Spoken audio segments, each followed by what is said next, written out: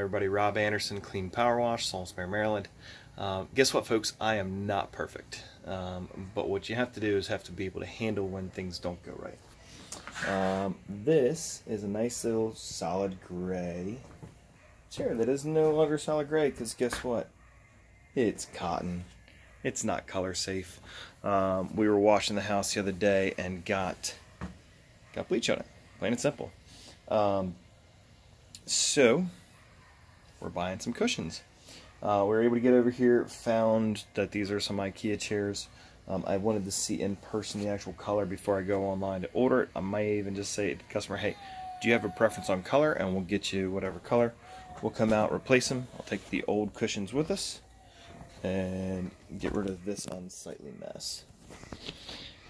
You know, it's a lesson learned.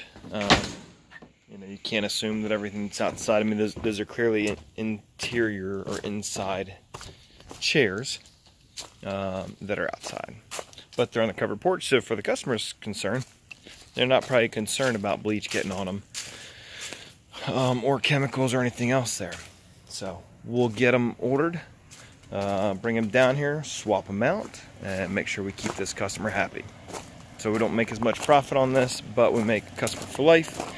Keep them happy, do what needs to be done, and so be it. Have a great day.